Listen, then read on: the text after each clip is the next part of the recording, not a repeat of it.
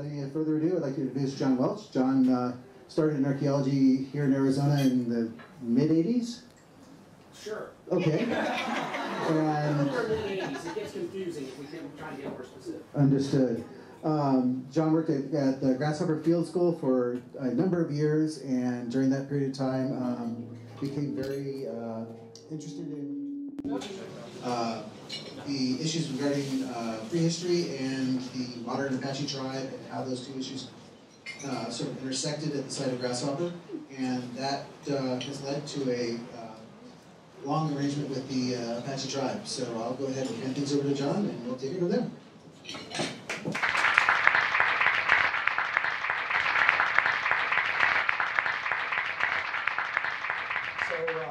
Just maybe to fill in a tiny bit of the introduction from Doug, thank you very much, and thank you all for coming out, and of course thanks to Bill and Linda and the incredible people at Archaeology Southwest for all that they do.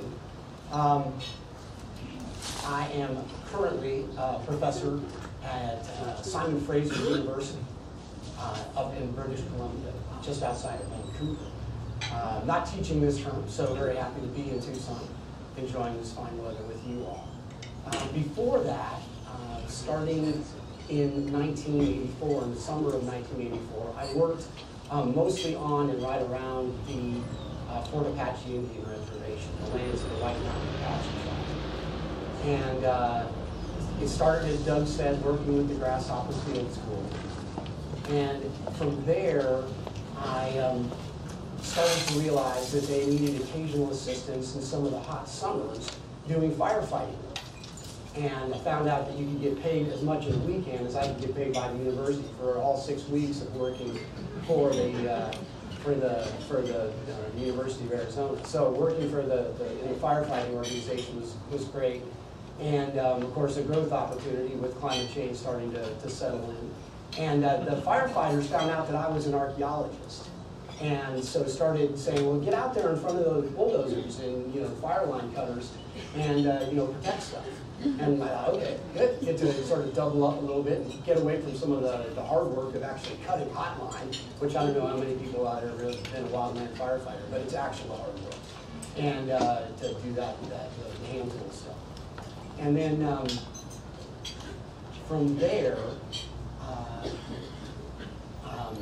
I started getting small contracts from the tribe and the Bureau of Indian Affairs to do forestry clearance projects, making sure that the forestry operations, the White Mountain Apache Tribe's lands at that time, almost 700,000 acres of operable timberlands, one of the biggest set of timberlands anywhere on any native reservation in the United States. And they needed help keeping the road machinery and the harvesting machinery out of archaeological sites as well. And so I started writing reports, and at the end of every report that I would write, I would say, this is a big, complicated operation you have with forestry. You could really use a full-time archaeologist more than anything else. And lo and behold, some folks actually read those reports. And in 1992, they actually floated the advertisement for an archaeologist position. I was the only person to apply, and they actually hired me. So it was truly an operation of kind of creating your own destiny, which was very, very fortunate for me. At that time, I was struggling with a dissertation at the University of Arizona and just had completely fallen in love with that area of the Central Mountains and the White Mountain region, and just could not countenance the idea of leaving Arizona in any way. I went to work for the Bureau of Land Management very briefly, and from there on to the Bureau of Indian Affairs. In 1996, we did the paperwork, and I originated the position for the tribe's historic preservation officer. And so that gave the tribe all of the authority it needed to manage its affairs, all of the comparable authority to the state historic preservation officer for the rest of the state.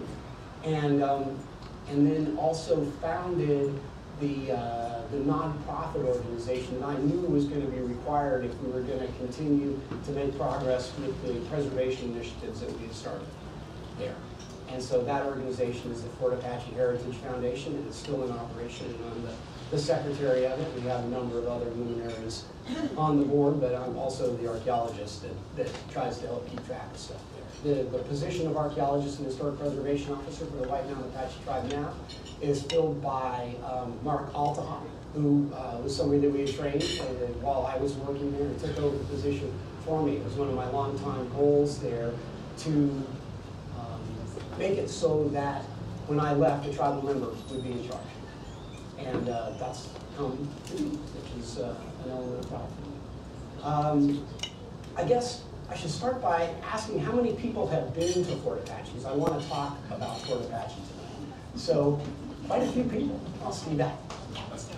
Steve Grady worked with and for us up at Fort Apache for a number of years, doing some incredible work. So, rely on Steve's expertise maybe for bit by bit.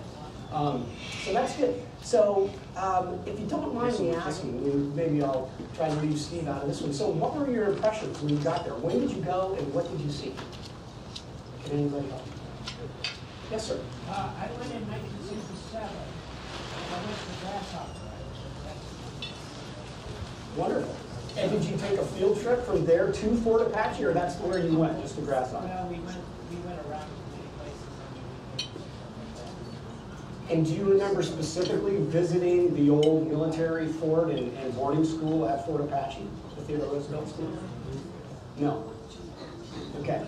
So, yes, please. Well, we originally went up to see Kanishba, which we toured on our own, and then went over to Fort Apache, and we're interested in all things TR, so we did tour the boarding school. So you were doing a TR tour through Arizona, connecting some of the dots of all of his It's visits. something we look at, but we call it TR when we have the chance. So that's kind of neat. And so, of course, Theodore Roosevelt was, very fond of Arizona, made lots and lots of trips here. And he became, in part because of that, because he was popular here for many years while and after he was president. When Fort Apache, the military site, was abandoned by the military and turned over to the Bureau of Indian Affairs in 1922 for use as a VIA boarding school for Native kids. They named the place the Theodore Roosevelt School. Can you remember anything about your impressions about the Theodore Roosevelt School in Fort Apache when you were there? I'm not sure how long ago it was. 2 years ago. Oh, recently. And so Kanishba ruins is important in Tucson history and also in sort of the history of archaeological history of Arizona because it was excavated about 25% of it was excavated. Over 100 rooms, actually 150 plus rooms were excavated. It was partially rebuilt, and a museum was established there by Byron Cummings, working there from the 1930s through the 1930s into 1946, when finally at the age of, I think he was about 86 or 87, he decided to pass it on to younger hands. It is important to me, of course, because it was one of the many sites on the Fort Apache Reservation that I was interested in. And when I took the job in 1982, well, let me just back up one other question. First of all, does anybody else have any impressions of Fort Apache and Theodore Roosevelt School that they'd like to share? Okay. So, where is it? How do you get to Fort Apache and the Theodore Roosevelt School? Who can tell me that? Because I think it's important to get things placed in geography. Well, I'll tell you. I'll tell you then. You just drive north without turning right until you get through the Salt River Canyon, and then you take the only right that you can take before you get to Showboat. And so, right up through Oracle, Mammoth, Winkleman, Globe, and then through Salt River Canyon. There's only one paved road after you leave Globe, it's Highway 73, and it goes right to Fort Apache. Now, while I was living and working there, starting in 1992, I developed a special affection for a young woman in Tucson, Arizona, Jamie McCarty. And so we would take turns commuting on weekends, because that was my job up there. And so I was very fortunate to have flexibility in the schedule, allowed me to leave on most Thursday evenings and not have to be back at work until Monday mornings. But Jamie also had some schedule flexibility, and so would often come up. And that's still, a pretty remote, in case you haven't been there, still a pretty remote part of the world. Long distances between, places to get, food or water. And I was always picking up hitchhikers, and so did Jamie. Got in the habit of doing that, driving around with me, at least on the reservation. So one afternoon, she made the turn there to go to Fort Apache from the main highway between Globe and Show Oak. There was an Apache woman there looking for a ride. Jamie pulled over and picked her up. And so they started having a little conversation on the road to Fort Apache. And the Apache lady sitting in the passenger side looked down and saw that between the seats in the vehicle there was a bottle of wine unopened. And said to Jamie, well, do you like wine? I like wine. And Jamie said, I do like wine very much. And I got that bottle for my husband. And the little Apache lady said, oh, well, you made a real good trip.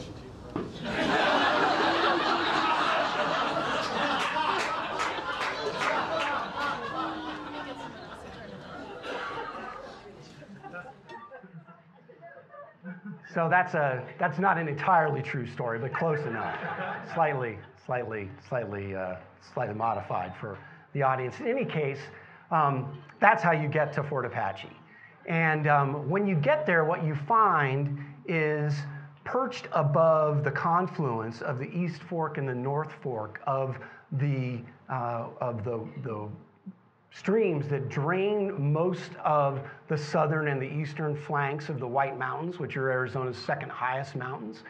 You find the remains of a military fort. There's lots of other stuff that's in the vicinity, but what's immediately striking is the remains of the military fort that was built there. And it's been modified into becoming a school campus, as I said, starting in 1922.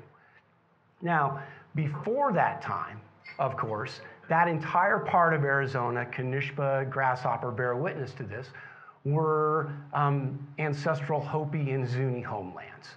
And so people were living there. The earliest evidence we have inside of Fort Apache proper is, which is a district of about just shy of 400 acres. So a pretty good sized piece of property. You have the earliest remains of ancestral Pueblo peoples starting at about 1,000 years ago. And then you have some indications of pre-reservation Apache presence. And then you have military moving in, and then this boarding school. And then since really I got there in 1992, kind of preservationists on foot. And so we too, me and my colleagues, Steve and our other colleagues, have worked in order to take care of and preserve Fort Apache as a historic site, including trying to find ways to protect, conserve, and interpret all of these 5 different sorts of chapters. Well, the 4 different chapters were the ones that are doing the preserving now, that came before. And so just to give you a little thumbnail sketch of the history associated with Fort Apache, starting with the military part of it, is starting really in the 1860s. Apache leaders that were located and had bands and territories mostly north of the Salt River, Black River complex there, where the White River and the Black River come together as the Salt River, and of course that flows right down through the middle of Tempe and the edge of Phoenix. Those Apache leaders could tell that things were changing in their environment and that the Anglos weren't going away. And they kind of liked that because from their point of view, seeing Anglos beating up on the Mexicans was a good thing, because the Apaches had been having conflict with Mexicans for a real long time. And so Apache leaders actually reached out to and entertained favorably requests for meetings and councils with American military leaders. And eventually this led to an agreement to establish this fort And so it was not an invasion per se, but rather an agreement made between Apache leaders and American military leaders, especially John C. Greene of 1st Cavalry, to do something to keep this large and pretty prosperous group of Apaches, White Mountain Apaches and Sibique Apaches, out of conflicts that were brewing and starting to get very hot to the south and east, and also to the west. Prescott along the Tonto Basin and through the Verde River country.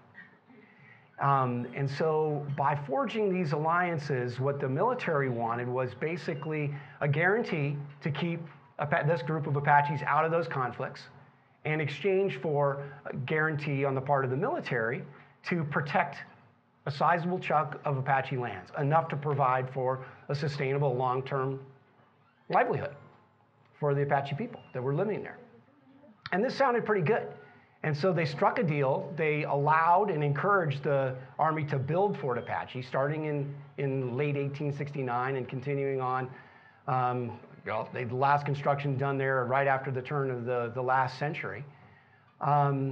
Constructed hundreds of buildings through time. There's 19, I beg your pardon, military structures left there today.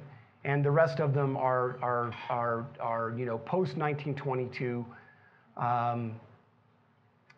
boarding school structures that are there. So a total of 26 historic structures on these 300 acres there.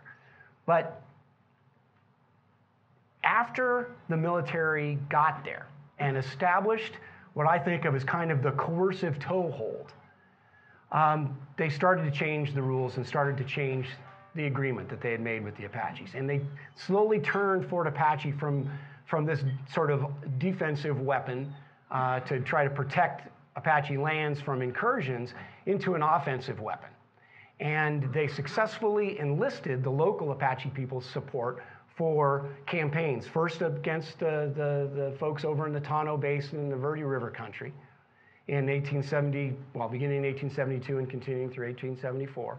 And then later, of course, in the campaigns against the Chiricahuas that terminated in 1886 with the final exclusion of all Chiricahua people from Arizona.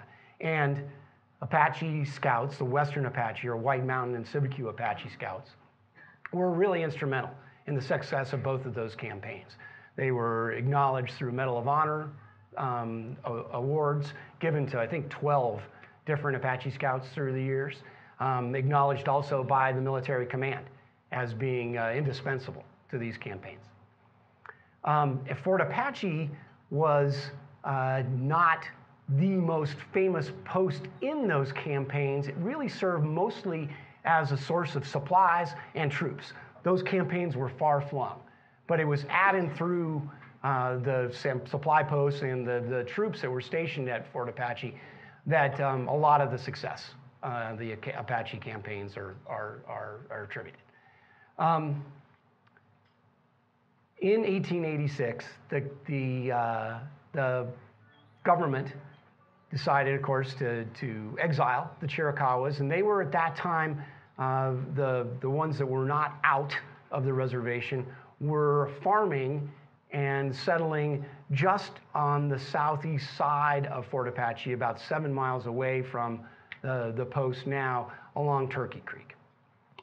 They rounded all of those folks up, escorted them up to Holbrook, and put them on the train to get them to Alabama and Florida, and later on to Fort Sill in Oklahoma, a story I'm sure many of you are familiar with.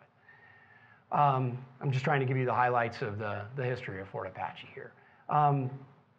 Following that, the military decided to concentrate its operations in that part of the Southwest at Fort Apache. And so they invested significantly in building the buildings up, in part because it was a pretty comfortable place to be. It's at just shy of a mile high, pretty mellow, especially compared to San Carlos and other hot country posts. Nice place to be in the summertime, and also fairly mild winters, fairly sheltered there in that valley above these two rivers, the East Fork and the North Fork. And so they invested quite a bit. And this was in response really to the non-Indian population of Arizona that were still very afraid of Apaches. And having this large of a group of Apaches in Arizona was still very frightening to lots of non-natives. They never really quite got how peaceful and important the Apaches in that part of the world, the Western and Cibique Apaches, had been. Probably one reason for that was one event that involved what gets called the Battle of Cibique in 1881, late August. There is a conflict that occurs in the town of Cibique, just to the east of Grasshopper, for those of you that have visited Grasshopper, one of the most remote parts of Arizona. There at Cibique, the cavalry attempted to arrest an Apache spiritual leader, and there was strong resistance to that resulted in the deaths of a number of cavalrymen and an untold number of Apaches. We don't actually even know, but this occurred close enough to the Custer massacre that it provoked a lot of concern and a lot of response from the military, and made it so that it sort of unnaturally prolonged the life of Fort Apache. And so again, it wasn't until after World War I was done that the military commanders finally decided that they didn't need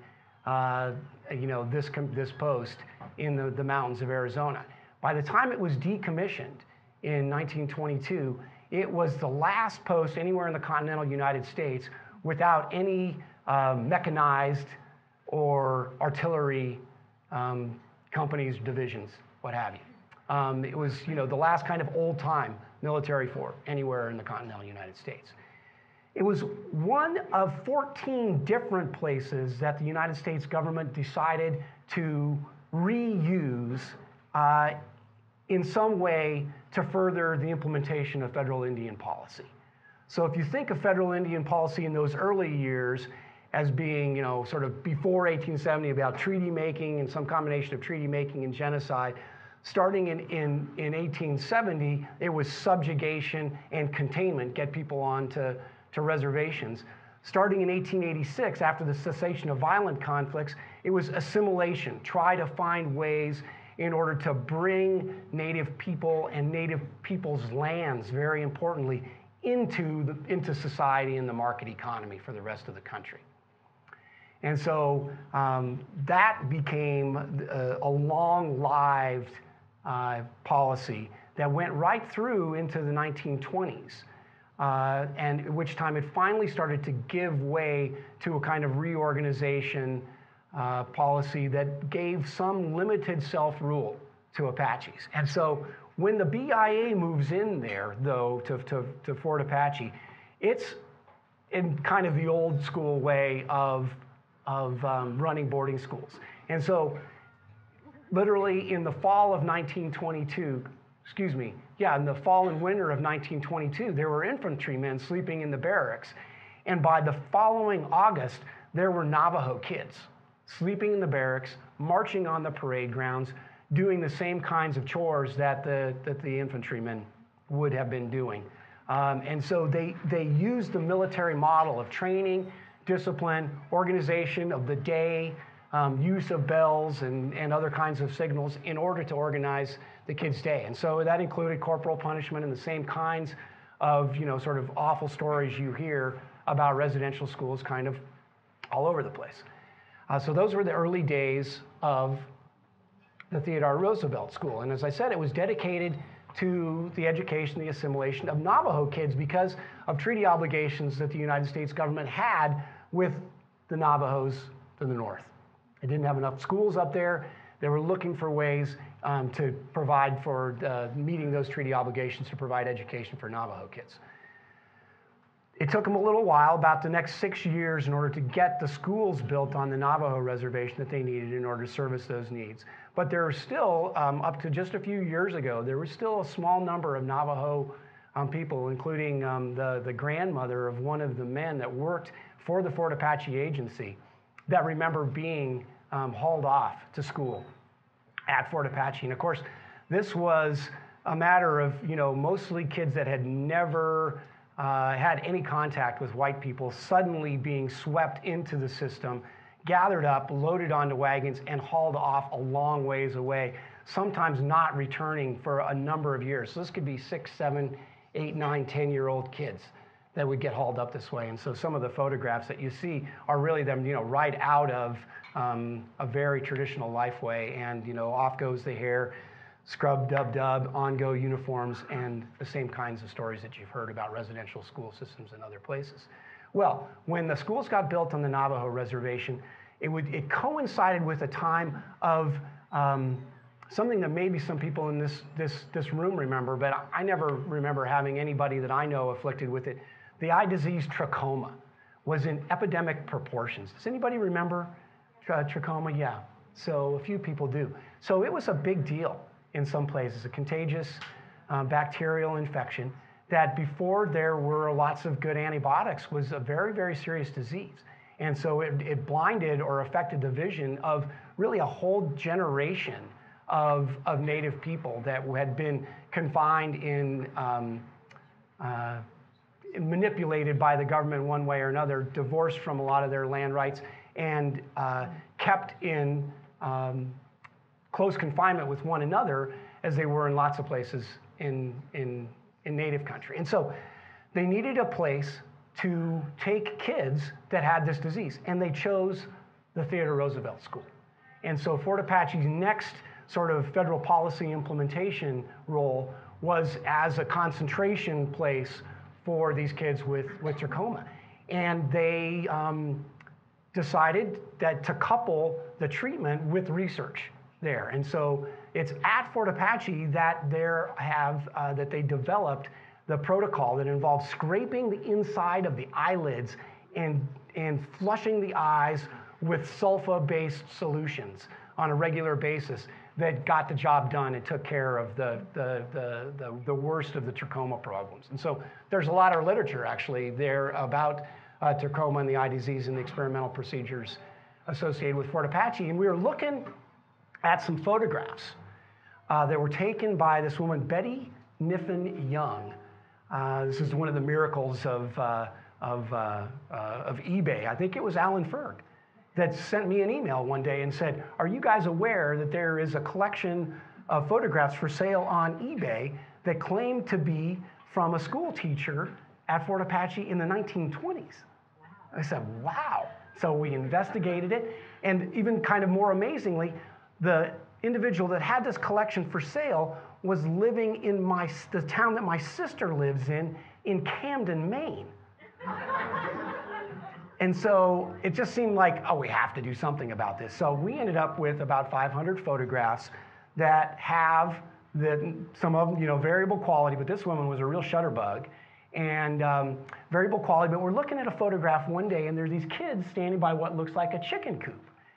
And the closer we looked at it, we realized there's no chickens in this chicken coop. What is that thing that's there in this cage? And everybody looked at it, and I even took it to Mary Ellen Morbeck, the primatologist at the University of Arizona, and she couldn't identify the species, but agreed that it was a primate. And so it was some type of a monkey that they were using as part of the experimental procedures in order to deal with the treatment for trachoma at Fort Apache. So just the funny little things. We found no evidence in any of the literature that they had used monkeys to do this, but monkeys and Indian kids became the way that they got to the bottom of how to deal with the trachoma disease. After the trachoma era, Fort Apache was an important center for the next big thing that was going on in the federal government, which was dealing with the Depression. And so they used Fort Apache as one of the supply depots and a place to take care of equipment for the Indian Division of the Civilian Conservation Corps. And I don't know how many people have heard stories about this, the whole separate Indian Division of the Civilian Conservation Corps, one of the many Depression era make work projects, public works projects. And those crews were very important in Cummings excavation and reconstruction at Kanishpa, and also in converting lots of the trails on the reservation to becoming roads, and in putting down sidewalks throughout the compound, the Bureau of Indian Affairs compound and educational compound in White River, as well as throughout the Theodore Roosevelt district. So after that, Fort Apache, the Theodore Roosevelt School, became a sort of multi-tribal boarding school.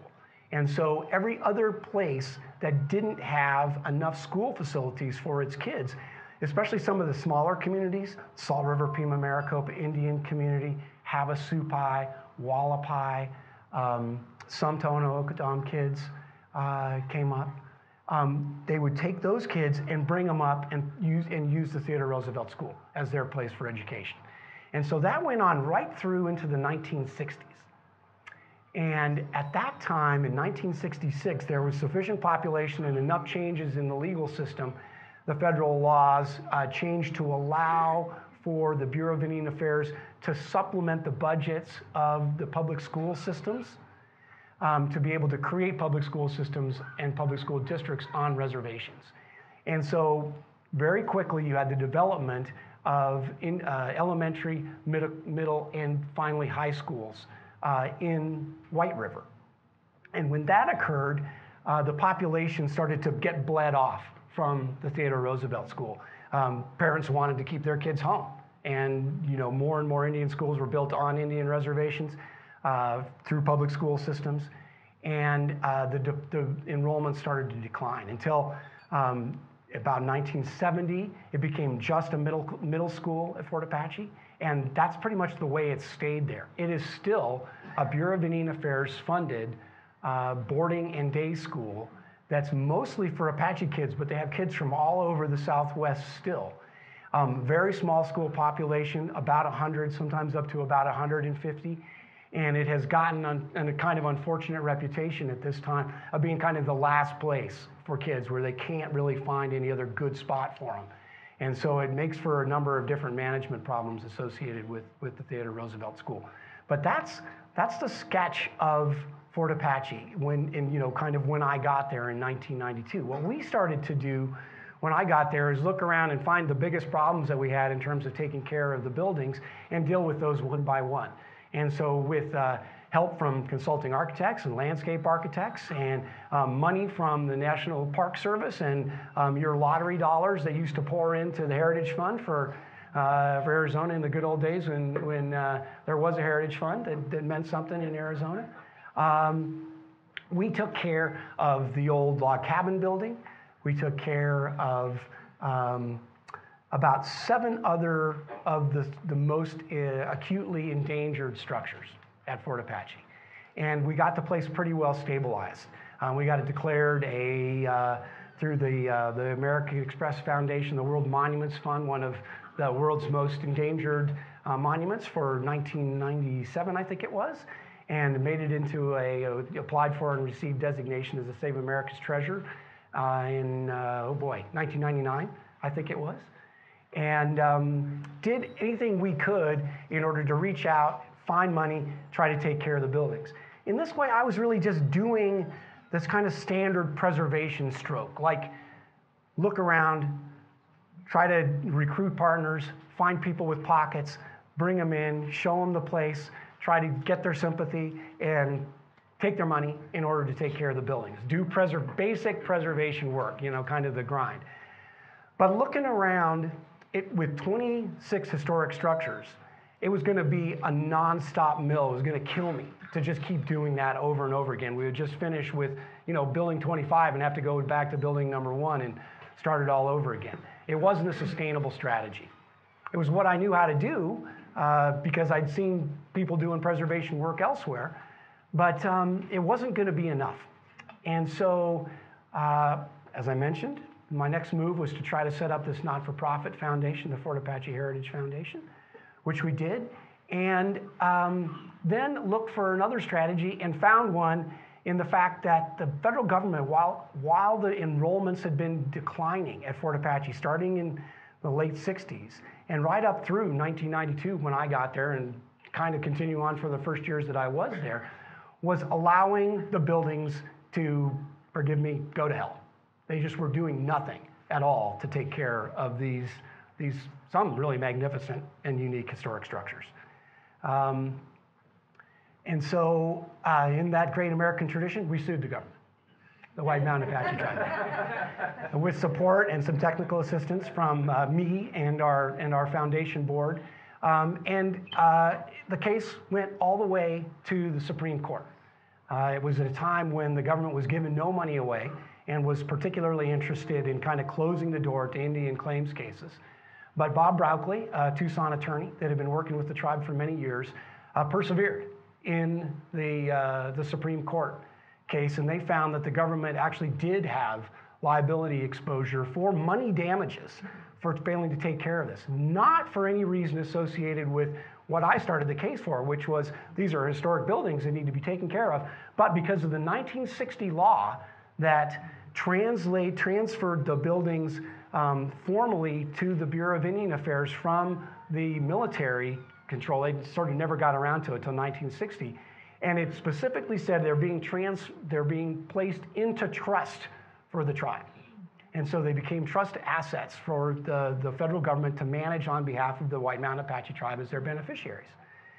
And what that meant is that the court had to look at it as they would any prudent person managing the corpus of a trust, had they preserved and maintained the corpus of that trust.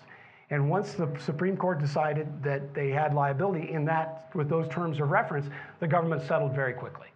And we put $12 million into a bank account, which was the total sum that was found to be sort of delinquent, the amount of money that they would have had to spend in order to bring Fort Apache up to a reasonable standard, the grounds and the buildings.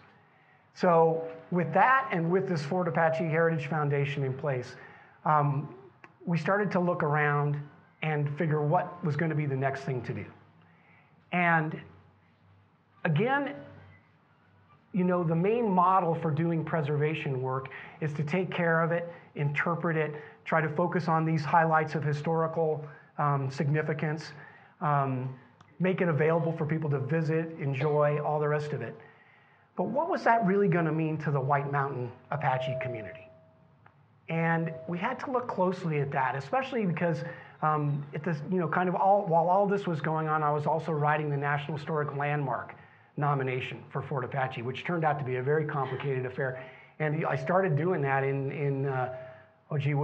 I think it was the summer of maybe 1999. And we finally got the designation done and delivered and the plaque in place last spring. So 13-something year struggle of politicking and researching and writing and rewriting, depending on which Park Service official was reading it, and all the rest of it. So a pretty elaborate affair that finally got done. But at the designation ceremony, which was a big deal for me because it had been such a long, hard work, you know, it's kind of like if you're a biologist and you get a wilderness area set aside for an endangered species or whatever. You know, that's important to your career. Well, for me, getting a National Historic Landmark designation for Fort Apache was very important also. A recognition of the national level of significance, you know, one of only about whatever it is, 2,500 nationwide. And that made it so there's two in close proximity on the Fort Apache Indian Reservation, the other one being Kanishpa Ruins, which is also, of course, open to the public, and managed kind of as part of the Fort Apache Historic District. So in talking with the tribal chairman, though, at this designation ceremony, congratulations, we feel good about it. Is this, or anything that we've done so far, going to be enough to try to address some of the real concerns in that community? And maybe here's where I have to apologize for some of the candor associated with what I have to say now, but there's just no sugarcoating the fact that that community of Apache people is in real trouble. And we are talking about people who are, whose great-grandparents were some of the healthiest, strongest, most respected, even feared, wealthiest people anywhere on the continent. And these people are some of the sickest, least educated, most likely to commit suicide, most likely to have diabetes, most likely to inflict violence upon themselves or other Apaches, or I guess other members of their community of any place in the world. This is the highest, off the charts in terms of statistics. And so, in thinking about Fort Apache and trying to get outside of that basic preservation mentality of just take care of it for posterity, I think our next goal, and the thing that I would really appreciate comments on or assistance with, because it's brand new to me to be thinking about it this way, is we really have to be thinking about Fort Apache as the future of Fort Apache as a way to try to undo at least some of the harms that were created by Fort Apache during its historical period. What can we do at and through Fort Apache that's going to atone for at least and maybe even repair some of the damage that's been done? Now, needless to say, the cat's out of the bag, and the scale of the problem is very vast. I'm talking about a tribal membership of about 15,000 people with suicide, diabetes, obesity, all in epidemic proportions, as well as homicide, rape, sexual violence, all the rest of it. It's just really an astonishingly difficult community to be in. When I was living there, I had to find ways to protect myself, I think really sort of spiritually, or I guess emotionally is a better term, from that trauma. But it's not an exaggeration to say that every single individual and every single family on that reservation has had something very, very bad happen to them in the last 10 years. One of the gentlemen that works for us is a fellow named Mark Antonio. Steve may even remember Mark, his grand uncle, great uncle, was one of the guys that worked for Byron Cummings at Kanishpa. And he worked for us at Kanishpa, doing many years of really difficult work trying to stabilize those ruins. In Mark's immediate family, he's lost 2 of his 3 kids to violence. One to a drunk driver that swerved off the road and ran over his daughter, and then his son was murdered just about a month ago. And so in a crazy drug-related violence. And so you kind of wonder, and it's not an easy question to address, but you can't continue to operate in a vacuum as if all you're taking care of is buildings and grounds at a place like Fort Apache. There has to be connection back into the community. In order to try to do that, what we've done so far is do formal reconciliation ceremonies, to provide opportunities for people to apologize to one another, get members of the military and the clergy and the federal government and the representatives of Apache Scouts and representatives of Apache resistors all together to say they're sorry and let's work together. We've done that. We've had other types of blessings done in Apache traditional ways. We've made the place available to the community in any way we can think of for programming of all different sorts, dances, events. The Fort Apache Museum and Cultural Center there that's directed by Carl Herrig is also the sort of executive director of our Fort Apache Heritage Foundation, is increasingly an important place for income for people that get money from doing their crafts and so forth.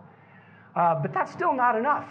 We've got to do a little bit more. And so we are actively investigating ways to create business development there. We have rehabilitated one of the buildings at Fort Apache, the old BIA clubhouse, to serve as the center for land restoration and water management at Fort Apache. It's because of Fort Apache that non-Indian cattlemen, non-Indian loggers, non-Indian archaeologists, in a way, were able to come in and extract wealth from the reservation lands. So we felt like it was appropriate to try to work with the tribe in order to make this land restoration center at Fort Apache in order, again, to try to repair some of the damage associated with it. I hate to end on a dour note, but as I said, it's impossible for me to have a conversation about Fort Apache without thinking into the future. The history is important and has affected everything within a couple hundred miles of Fort Apache itself. It was the toehold for non-Indian settlement in the entire region. And at the same time, it's, I think, critical that we start to look beyond the history and think about what can be done at a place like Fort Apache in order to take that place that was the seat of the subjugation for the White Mountain Apache Tribe and turn it into a place of hope and some promise for it. And we've made a lot of progress. We've still got a lot of work to do.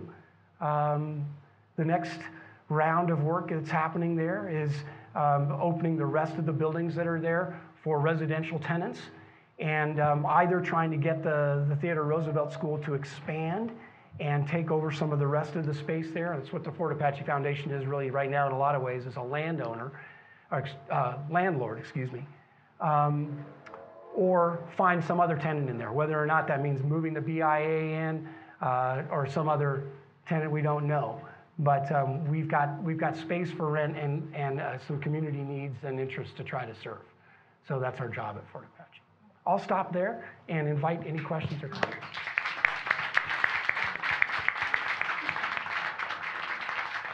I was wondering what the situation is at Kanishpa. I was there more than 10 years ago. I have a sister who lives in Eager, the big town of Eager. Yeah. And we went, and it was sort of a mess. You did not go inside, obviously. But you mentioned something about there had been some restoration work done, and I was wondering, I'd love to go back. Take my husband, he hasn't been there. I encourage you to go back. Kanishpa Ruins, National Historic Landmark, is managed as part of the Fort Apache Historical Park by the White Mountain Apache Tribe. And so going to Fort Apache and paying the admission charge there entitles you to visit Kanishpa, and there's guidebooks available there as well.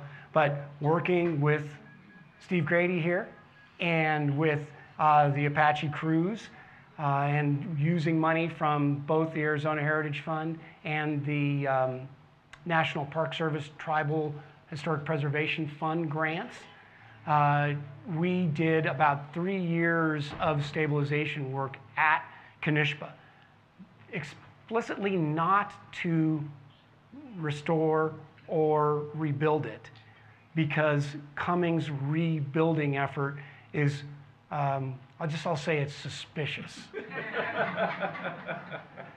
I should note that there is a field trip going to Kanishpa. I think it was scheduled tentatively for the second weekend of May for those of you who would like to go with the Arizona Archaeological and Historical Society group. So it's available for visitors.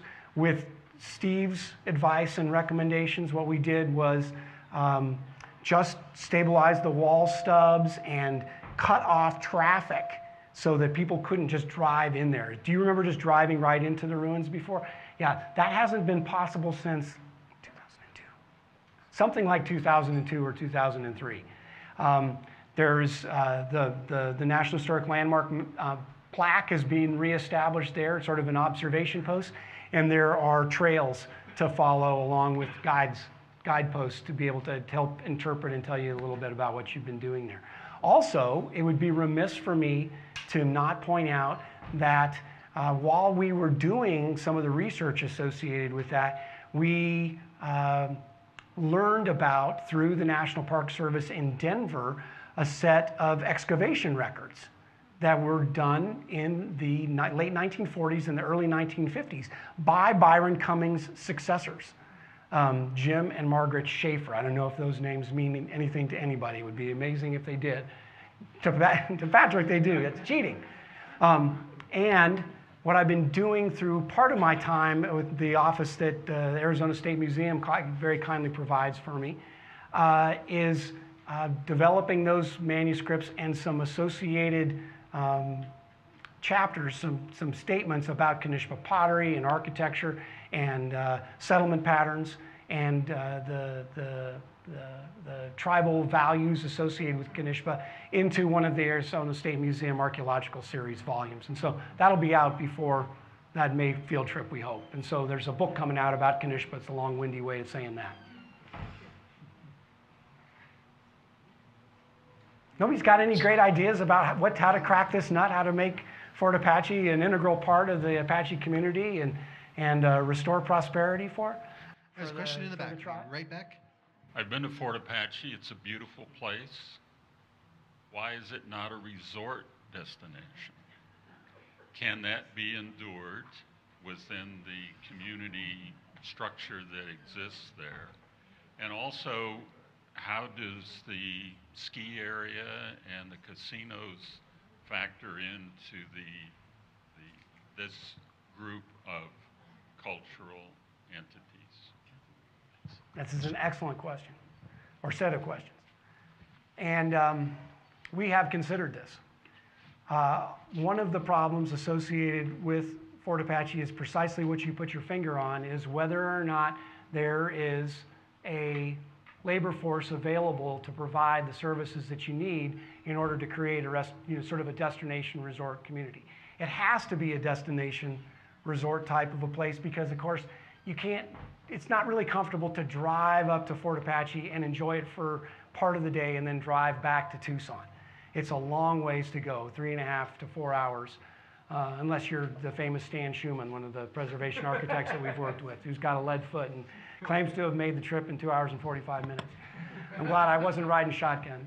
Anyway, so it's, sort of almost 4 hours from Tucson, 3 hours plus a little bit from Phoenix, 5 hours from Albuquerque, 3.5 hours from Flagstaff. It's the middle of nowhere. And so it has to be a destination. And at a mile high, it's never really either miserable or great, except for in the shoulder seasons in April and May and sort of October and November, which is a very difficult kind of environment to market to. On our Fort Apache Heritage Foundation board, we have a couple of people that specialize in tourism and tourism destination development, this type of thing. And they've kind of turned it around in their heads and done some market analyses and all the rest of it, and determined that with those problems in place, with the availability of other similar spots, that it's going to be difficult to try to do that. And that unless and until we see a clearer path, we should probably keep our $12 million in the bank and not develop things in that particular direction. The coordination with the ski area and the casino is also a very good question. And, in case you haven't noticed, there's a lot of casinos in Arizona now. And so that particular casino used to be able to draw a little bit more of its clients. Now they just call them, I think, device users from places like Tucson and Phoenix, and really just kind of sell cold air and time on device of one sort or another. But now it really only services kind of a local clientele. And with casinos coming into Navajo land, it's even more limited in some ways. So it's still profitable, but not so much so that it can kind of expand its reach and embrace and take care of Fort Apache or be a real meaningful partner in economic development there. The ski area is a very difficult place to make money on unless it snows and you can really market to folks before Christmas. If you can't, it costs $1 million to set even a small ski area up for a season. And unless you can get a bunch of skier days in there along the Christmas season, by this time of year, Arizonans are mostly looking for other kinds of activities other than skiing for the most part. And so it's tricky. And so the ski area doesn't make a lot of money most years and loses a fair amount in a number of years also. So they can't be really a strong partner for us either. You add to that the fact that in the Rodeo Chetasky and Kanishpa fires in 2002 and 2003, the tribe lost half of its operable timberlands. So down to only about 300,000 from what was once almost 700,000 acres of operable timberlands. They had to close the little timber mill, the sawmill that was in Sibique, and then 3 years ago, they had to close the main sawmill in White River. And so we're talking about a very economically depressed place. And so the tribe doesn't have money to invest in any of these types of initiatives. And the folks that do this kind of development elsewhere look in Fort Apache and say maybe kind of a niche market conference center for places, a place where people would bring groups to do kind of team development, corporate board development, that kind of stuff could work because of the importance of the Fort Apache name and because it is a cool place. Because we have the 300,000 acres and you could do a lot with people. What we have at Fort Apache that doesn't exist anywhere else are original military stables and corral complexes and the quartermasters, a storehouse and commissary buildings. Even at places like at Fort Davis and Fort Diverty, they don't have that type of architecture. Those stables and the trail network that was established by the military, you can take a step south of Fort Apache and keep going for about 55 miles before you hit a paved road across the Black River and all the way to the road that goes from Safford to Globe. So unlimited outdoor recreational opportunities, but people's interests in that are also drying up a little bit. People aren't as interested in pack trips as if it's not to kill something. People aren't as interested in that type of outdoor recreation. And again, it's hot enough still in the summertime that it's harder to draw people in to a place like that. So it's still an excellent idea. We haven't given up on it, but we also haven't found a clear path.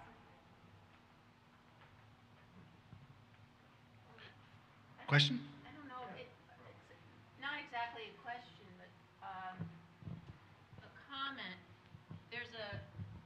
When you mentioned the conference center, there's a conference center in California on the Monterey Peninsula called Asilomar. Nice place. Nice place.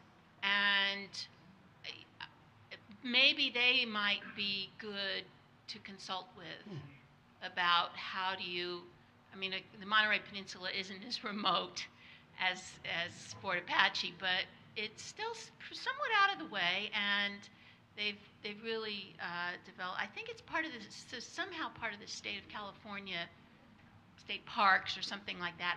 I'm not sure,